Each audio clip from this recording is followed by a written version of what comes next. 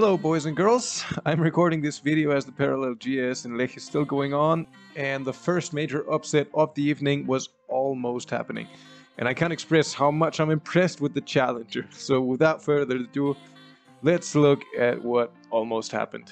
So what happened up to this point? Adriana Jelínková in the first run was starting on the blue course, and Petra Vlhová was starting on the red course, and it seemed, as with the qualifiers, that the blue course was a little bit faster than the red course. And Adriana was actually leading into this second run of the best of 16 round in Lech, which is actually incredible if you think about it. I mean, Petra Vlhová, humongous favorite going into it, and Adriana Jelínková, huge underdog.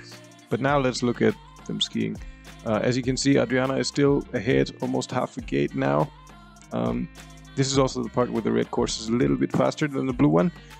Here entering the flat part, really a strong area of competence for Vlhová, obviously. And here I want to emphasize one thing. The red course was a little bit turnier than the blue one, so at the end the blue one seemed to be faster. And here Vlhová a little bit higher line and manages to catch up a lot. And now they're pretty much even. And whoa, that was close, Jesus Christ. Really unfortunate for Adriana. Very fortunate for Petra that she could get the win. Yeah, I mean, you can see the disappointment in Adriana's face. It's just heartbreaking. You can see it in her eyes. She's really, really disappointed in losing now. Which you have to admire. But also, huge congratulations to Vlhová, obviously, for once again proving that she is really not only incredibly fast, but also very, very consistent.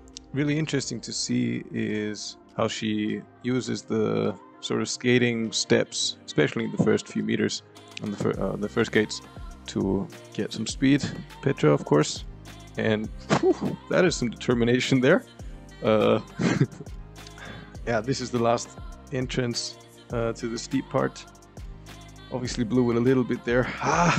So close, but it's difficult, you know.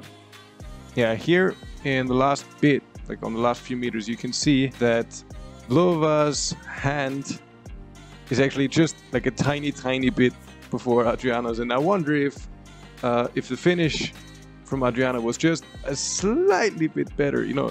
I mean, obviously that's not even half a meter left there, so if she could have beaten Vlhová if her arm was a little longer, you know.